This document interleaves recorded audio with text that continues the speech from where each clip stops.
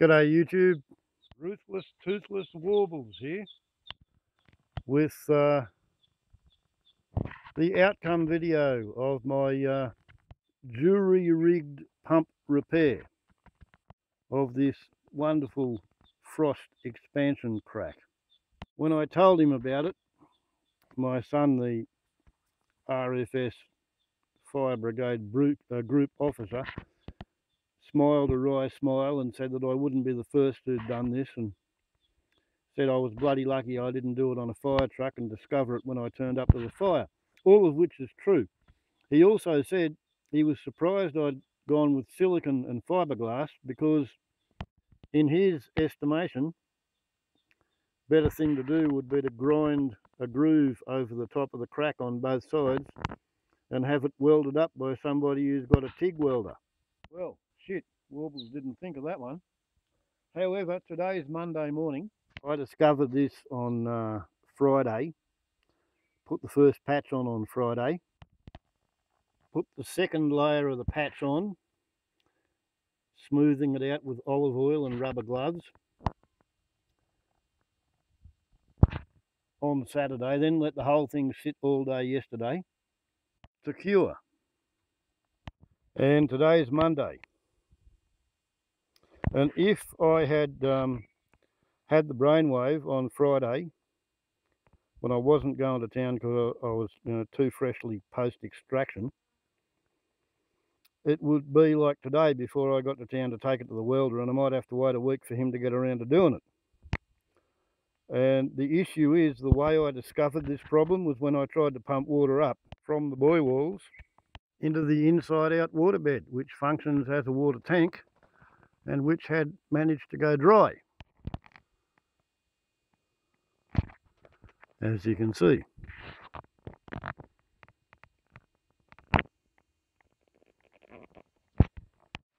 And I need that tank to have water in it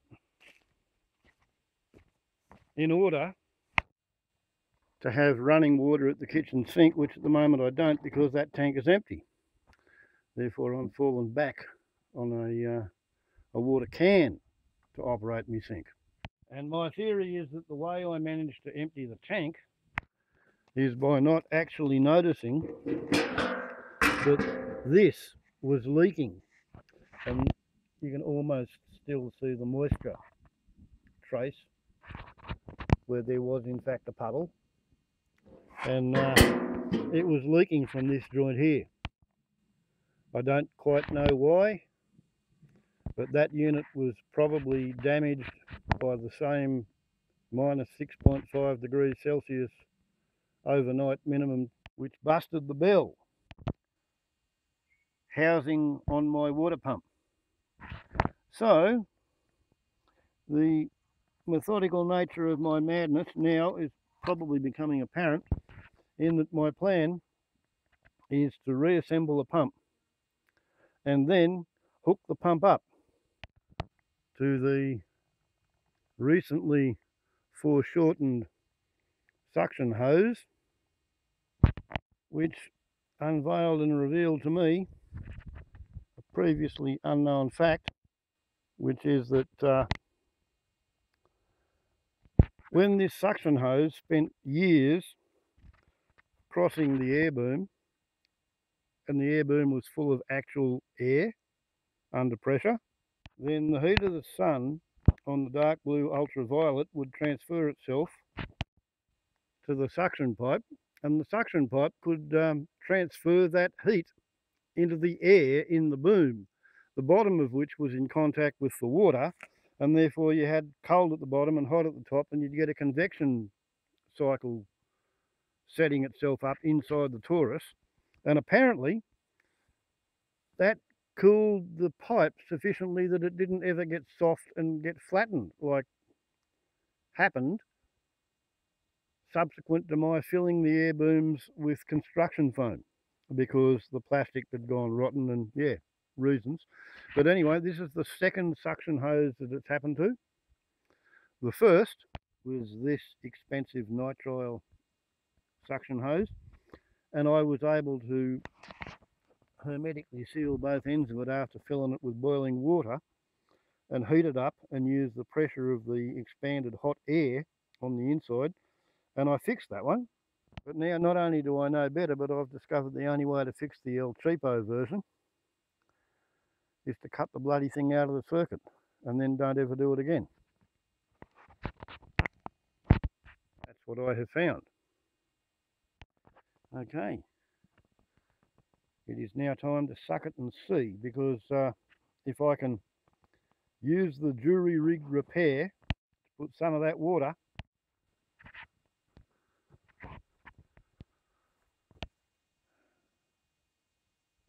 up into there,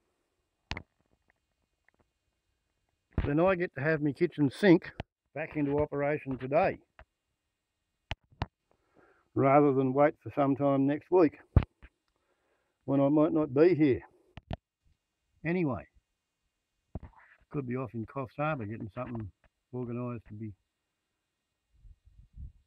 stationed inside a linear accelerator, which should be happening in 2.5 weeks' time. Right, just a sip of coffee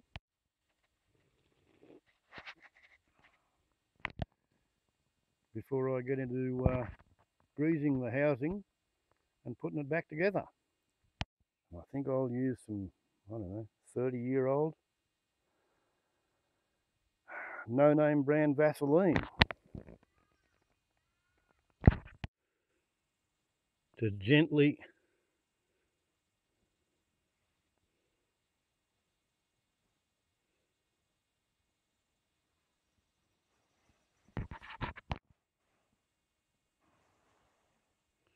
moisten the mating surface. I've got to say, the only flaw in this piece of Chinesium is right there. There's just a little bit of a bump in the casting, which they've left there. But it didn't seem to affect the unit. It didn't leak. The neoprene on the O-ring apparently had it sealed.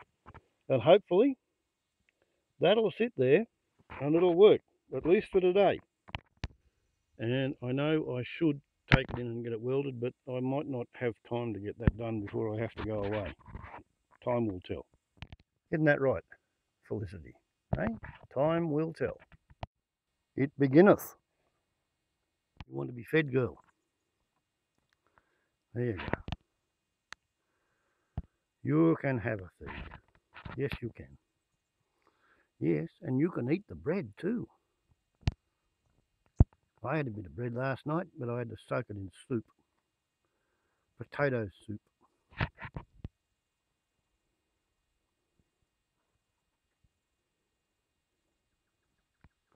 There you are. You can even have another bit.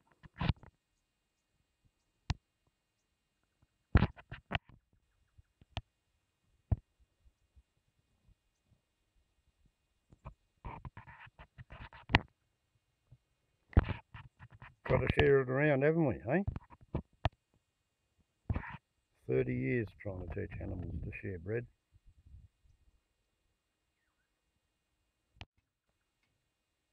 Some of them get the point.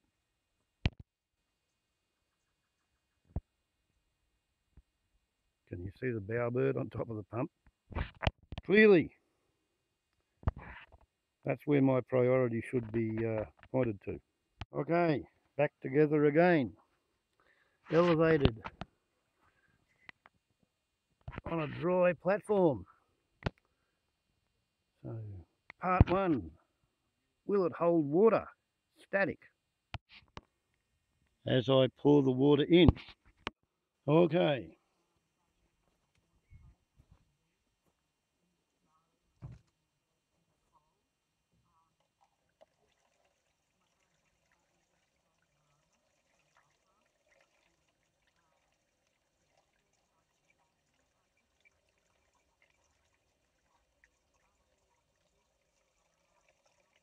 Sounding good so far.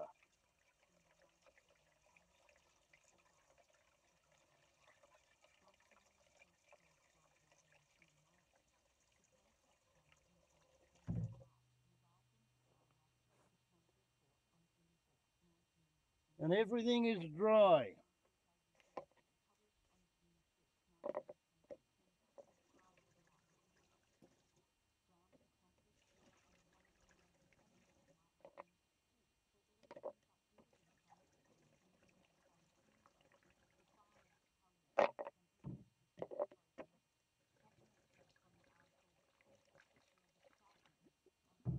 It's a pity the vibration can be counted on to eventually ruin this repair.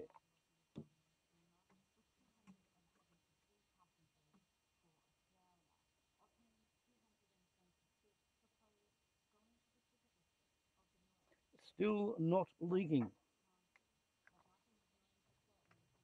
Yeah, it's a pity the vibration will probably extend the crack in the fullness of the time. Otherwise, I would be quite happy with the hydrodynamic solution or the flexible patch that sticks really tight to the inside of the metal and a flexible fiberglass reinforcement inside the silicon. But I'd really bloody hate to think about fighting a fire and having the pump fall in half because some arsehole was too much of a tight fist to get it welded when he should have got it welded. So therefore I probably will get it welded even if this works today. Okay, let's suck it and see.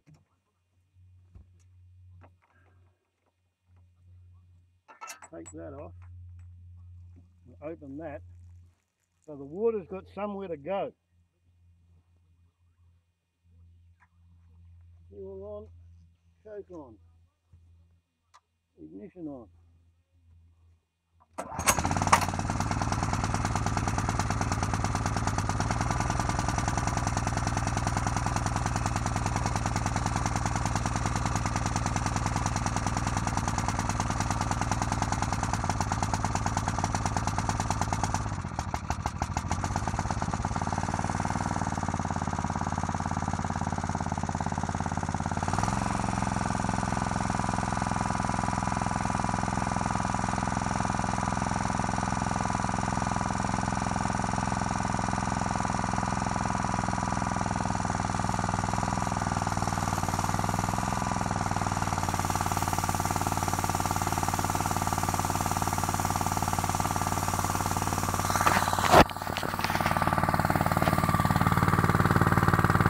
So far that's holding pretty good.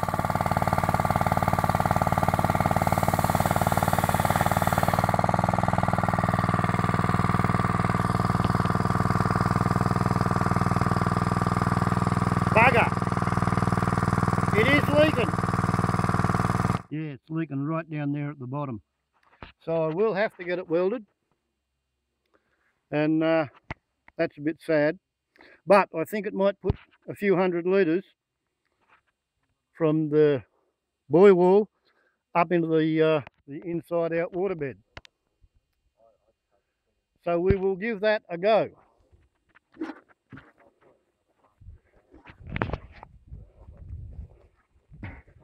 I love this system. I'm really pleased with it.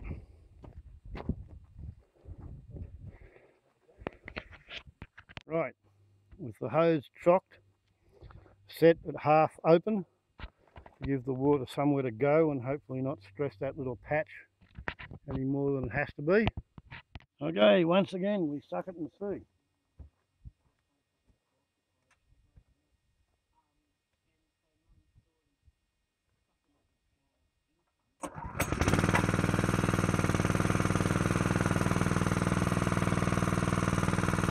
Yeah, it's leaking, but not much.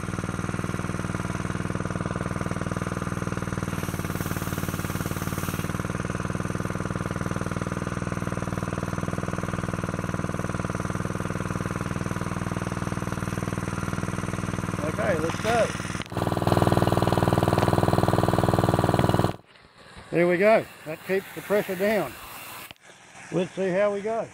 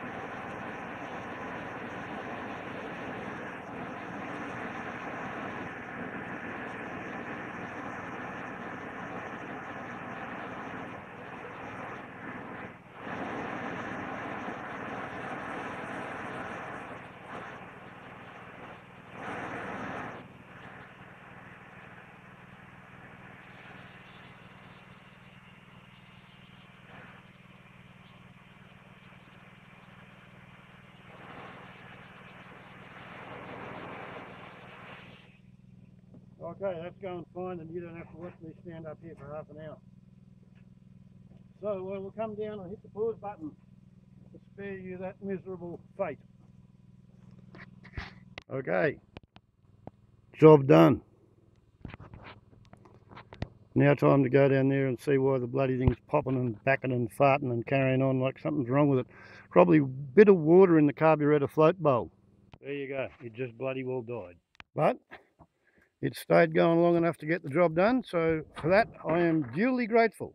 But the leak does not seem to have got too much worse because there's not a huge amount of water there. There you go, with a bit more throttle.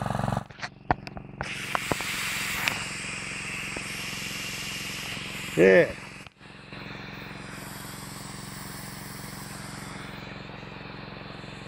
Not bad. Not bad for a cracked pump.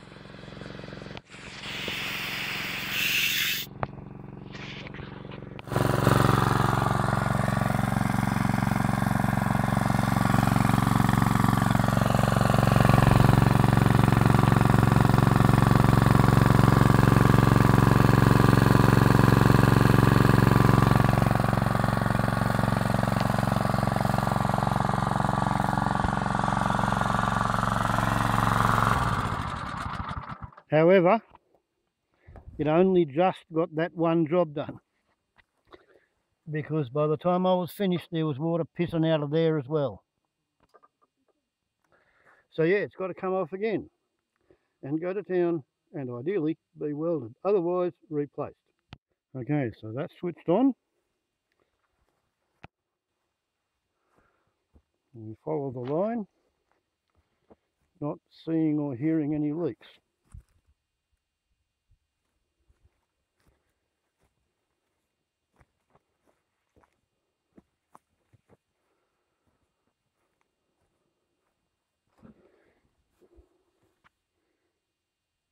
Well, that's weeping a little bit, but not much.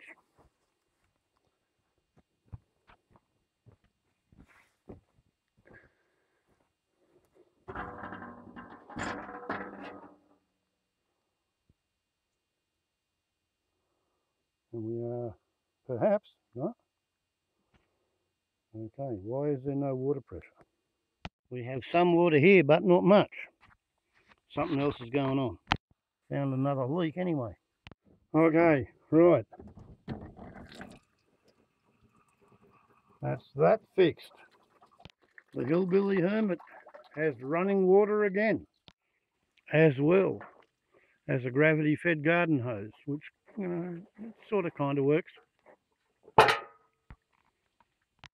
Right, so the pump's open again. The bell housing is on the veranda drying out, ready for me to pull that stuff off. The new found hole in the hose is fixed, and unless this perhaps 6 litre per day drip has been caused by spilled water coming out the floor underneath the moisture barrier, which is what I think it is,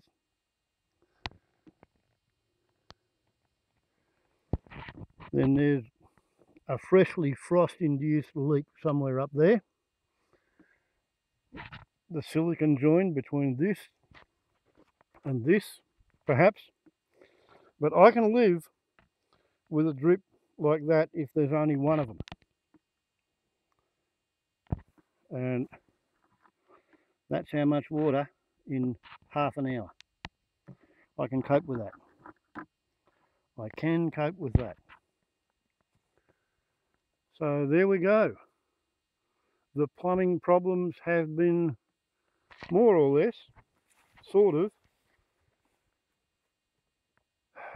jury-rig repaired to the point where they will keep going a bit longer. To be honest, it's getting to the point where that tank, which has been there for 20 years, and that garden hose, which has been there for 20 years, they really should be replaced. Probably with this little 300 litre tank, if I can figure out how to fix it, because it really has suffered seriously significant damage. But anyway, they're issues for another day. Right at the moment, I'm going to have my lunchtime cup of coffee. And one parting thing for you to look at and have a giggle at. The Yurt Fire Flue has acquired a Chinaman's hat, because without something to hold the hot air in there, that metal cools down to the point where the creosote condenses and blocks the holes. So, not only do you have to put a jacket around it, you also got to put a hat on the thing, as well as tie it down. So to be honest, the way I'm having to fix things and repair things and patch things up and make sure everything works, I haven't got time to be sick, let alone die. Buoywalls on a lot to YouTube. Ciao.